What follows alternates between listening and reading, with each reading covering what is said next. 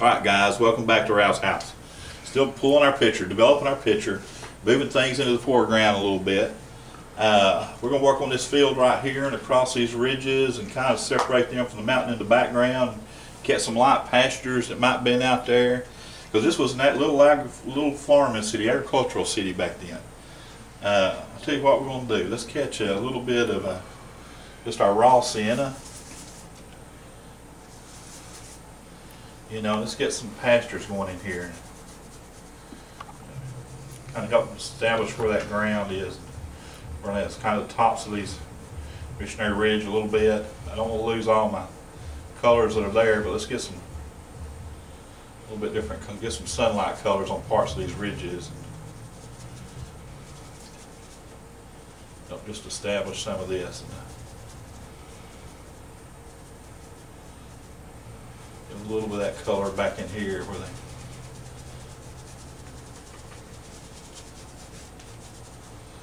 the farming might have been done way back in there in the back a little bit. We're going to grab a little more of that down here right to the foot of the mountain. And so by having those dark colors, that's the row of trees now that grows along beside the riverbank. Something to paint into. So we've had that tree line right there. There's probably a field right in there.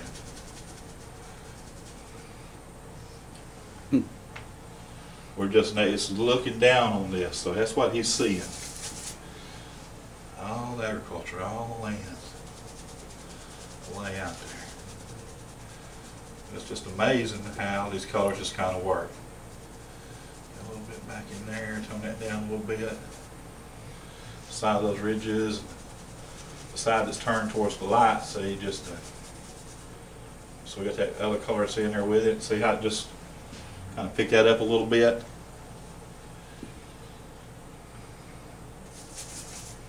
I hadn't jumped to a small brush yet, and I do a lot with big brushes to cover a lot of area. Hadn't done detail work yet.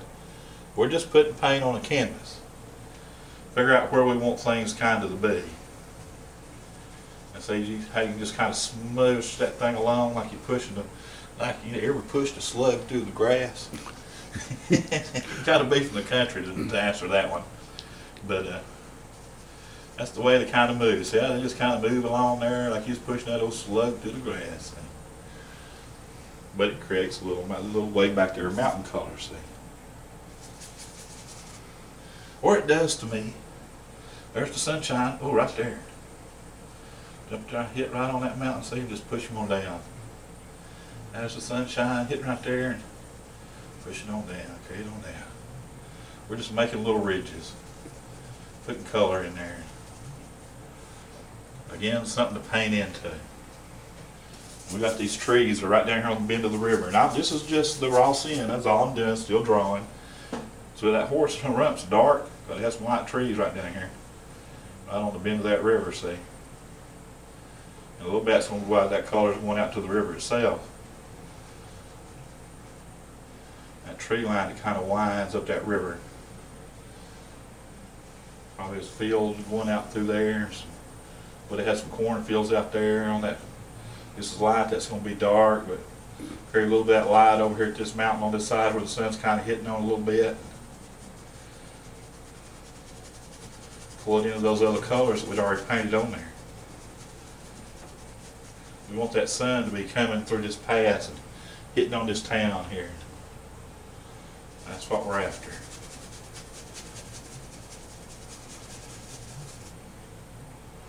We're just trying to give some effect there. So we got that little bit dark there, which means that the sun can get right to that little pass right there and shine down on the valley.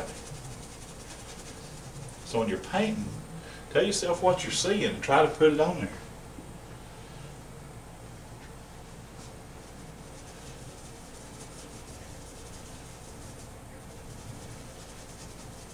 And see how little we put on at a time and build it and build it and build it to build this. That's part of what makes it work. We're not having to jump a whole lot real quick. And I'm going to grab some this burnt sienna. I don't use a lot of red either. I mean, burnt sienna is a red, but I don't use a whole lot of red like cadmium red or bright red unless I'm doing a cloth or material or a fabric. It's going to need that to jump out, which we might get some of that on that flag. But this color is a great glazing color to give you some color into things. Just gives you some, besides just being the color we did there, we'll pick up again a little more of that red in there. So we'll just add some color into those fields, see. Put some color into the picture. And we'll tone that down just a little bit, but I want some of that good old, you ever heard of old Georgia red clay? So we'll get some of that color in there. Just a little bit back here in the back. Don't be afraid to put colors in your pictures. Put it in there. Where these trees are, those oak trees. And this battle actually was fought in November, so there wouldn't have been any leaves on the trees. And just kind of lose some of those strokes there. Get some of that good color over in here on this side.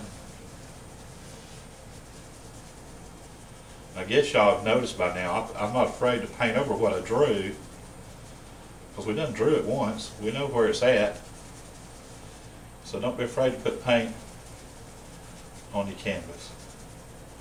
If you paint up to the edge of something and stop, it looks like a little cutout of something. We know there's going to be a flag standing up right there. So we're not worried about that. Just blend those colors together.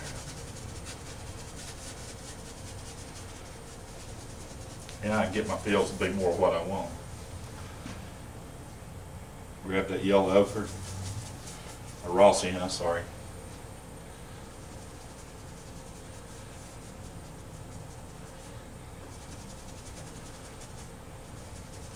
Now, when I put my tree lines and stuff in, these fields are going to jump out there. Top of those ridges where the sunlight's hitting on them. Make some tree shapes. And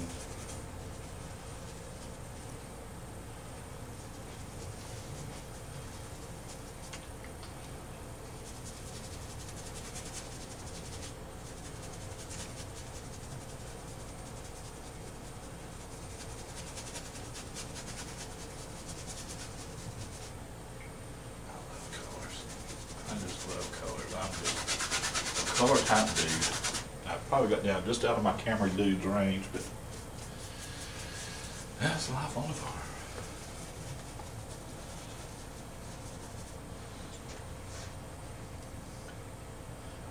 More raw sienna, and I want to catch that sun coming through this valley.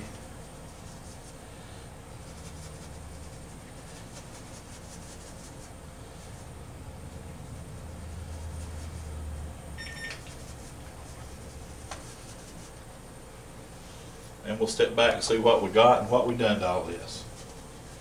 What we ended up with. And where we need to tone it down. I'll tell you what. Because the next color we got is going to change the whole looks again. Y'all come.